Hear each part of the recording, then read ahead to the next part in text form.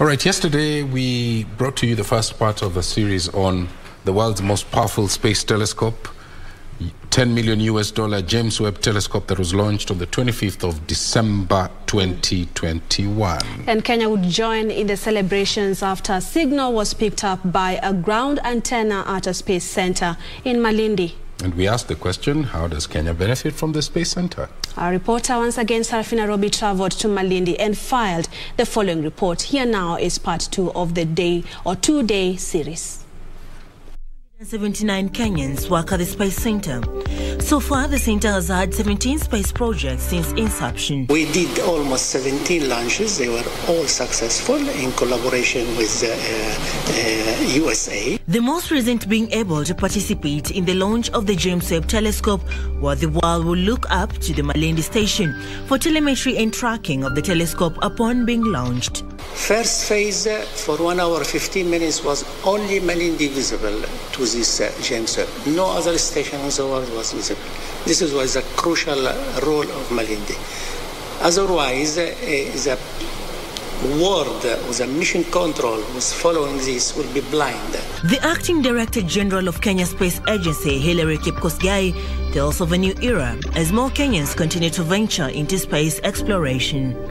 We are currently reviewing the Kenya space policy and in tandem with development of a zero draft space legislation.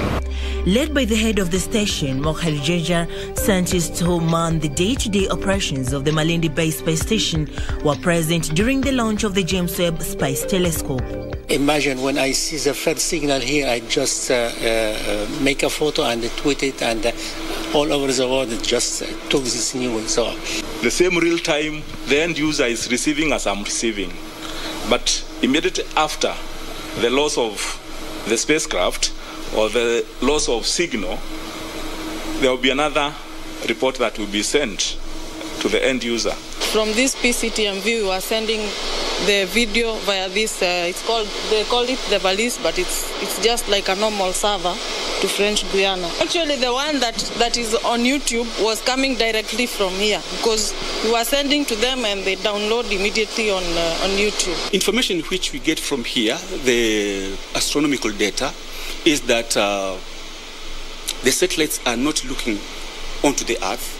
It's looking deep in the sky. What of its lifetime? Nominally, they said 10 years. But you know, in a space missions, a Hubble was not designed to stay 25 years. But it's still working there.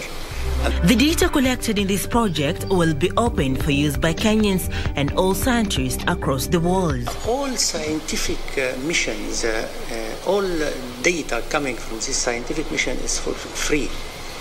Nobody at the world should pay, as an example. Well, given that the first images from the James Webb Space Telescope that was launched are expected in 6 months, the wave of excitement that took over the country after the launch of the James Webb Space Telescope, that a signal had been detected from here at the Malindi base space station, continues, given that this signal was used for tracking and telemetry purposes.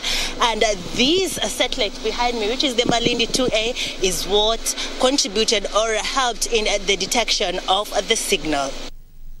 Sarafina Robi for Prime Edition.